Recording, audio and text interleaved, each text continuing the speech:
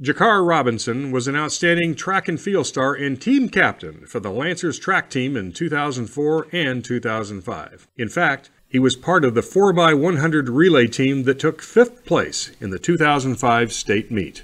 A versatile athlete, Robinson also played football all 4 years at Cordova, first on the freshman team, then JV and varsity, where he was a standout cornerback and middle linebacker. Jacquecar was a member of the 12-1 2004 Lancers that went all the way to the section finals before losing to Oak Ridge. His high school athletic prowess earned a scholarship to Grambling State University, where Robinson became a 2009 indoor and 2010 outdoor champion in the long jump, both in the 200, 400, and 4x4. But that's just part of the Jacquecar Robinson story.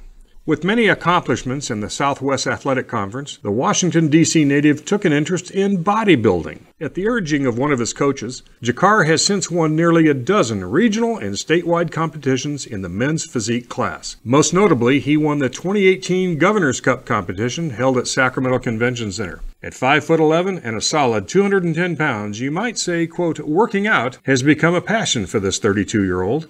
The hard work so far is paying off as Jacquecar competes several times a year with hopes of one day turning pro and showcasing his talents and physique at the annual Olympia Bodybuilding Show in Las Vegas. Today, Jacquecar lives in nearby Roseville, but remains a familiar face in Rancho Cordova, often visiting his mother Jacqueline, sister Ashley Briley, and scores of friends he's made during his years in Rancho Cordova.